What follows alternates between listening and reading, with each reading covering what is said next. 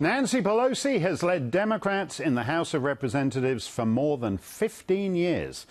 And more of those Democrats are fed up. As of today, more than 50 Democrat congressmen and congressional candidates say they would not support Mrs. Pelosi for Speaker if the party retakes the majority. You will have a vote as part of the Democratic caucus as to who will be the next Democratic leader, whether it be the minority leader or the Speaker of the House. Will you vote for Nancy Pelosi? Probably not. You have said you will not support Nancy Pelosi should you become elected there as the next Speaker or Democratic leader in the House. Folks are ready for a new generation of leadership. Would you back Pelosi for Speaker if you win and are in the House? Well, I think, again, we don't want to get ahead of ourselves. Mark Penn was a pollster and advisor to both Bill and Hillary Clinton. And he joins us. Mark, 15 years in the modern age is a hell of a long time to be holding down a party leadership job like this. Is Nancy finally in trouble? I think trouble's kind of overrated here. Look, if the Democrats win the House, she will have done the fundraising, the messaging.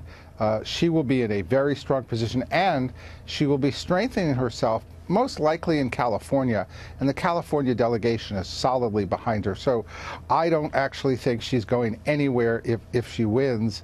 On the other hand, I think there are a fair number of politicians that for the purpose of the election, because she's unpopular nationally, want to distance themselves from her. And I think eventually there will be a change. And the other thing that could happen here is the Problem Solvers Caucus. If this race is within 5 or 6 seats on either way, Democrats or Republicans, they may hold up the election for Speaker unless there are rules changes that put some power back in the members' hands. Well, let's just step back and talk about what you said at the beginning about whether she is in trouble or not.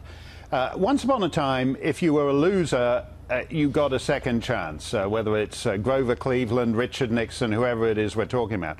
We live in much more brutal political times, and Nancy Pelosi hasn't actually won in the House for 10 years now, for 4 elections and possibly a 5th. How is it, what's the secret of her power there? How is it she's managed to hold her grip on this caucus? California, fundraising, personality and organization.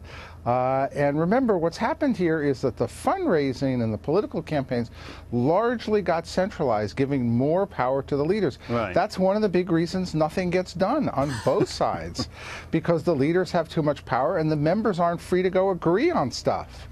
Well, let's turn from the minority leader to a well-known New York City madam, not any connection between the two of them, but the self-described Manhattan Madam Kristin Davis testified today before the Mueller investigation's grand jury. Why she did that is unclear, but Miss Davis has been a friend to longtime Trump advisor Roger Stone. If you have difficulty keeping your metropolitan madams straight, this is the one who claimed to have provided hookers for Eliot Spitzer, who was then the Democrat governor of New York. Mark, how did the Mueller investigation end up calling the Manhattan Madam before the grand jury? Well, look, I lived through '98, so I know that there are no rocks which special counsels will stop from turning over. And I think it's unfortunate that the special counsel's gone down this road. I think Roger Stone has been clear. He didn't collude with anybody. He was up to maybe some of his usual political tricks and bragging, and they're obviously interviewing everybody around him, regardless of the connection, just as they're interviewing everybody around Trump.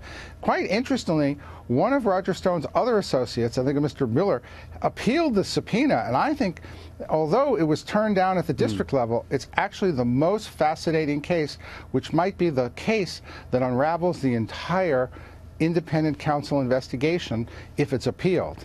Yeah, because the way this thing, I mean, that is a very interesting appeal, because this thing doesn't meet any basic judicial norms, what the special counsel does. Basically, he goes down the chain. So he wants to talk to this madam because she's got something on some other guy, and then he can put the squeeze on that other guy, and the other guy can roll up another guy, and eventually somewhere in that chain they'll find someone who has the goods on Trump.